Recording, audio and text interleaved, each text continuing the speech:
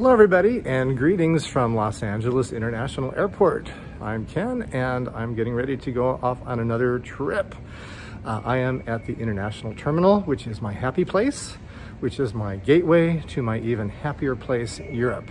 This trip is going to be very interesting because I'm going to need to be flexible. I'm flying on 9/10, meaning I'm landing on 9/11, which I'm sure there's going to be a lot of heightened security and also a lot of changes in the world with COVID-19. So I'm vaccinated, I've tested negative, everything should be a go. I'm flying into Copenhagen and hopefully everything will go as planned, but if not, I have to practice being flexible.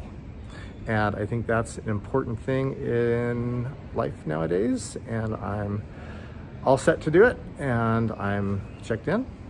I've got an hour before I board, so time to relax before getting put on a little can of sardines and thrown across the continent and across the ocean. So everybody, I will see you guys down the line, hopefully.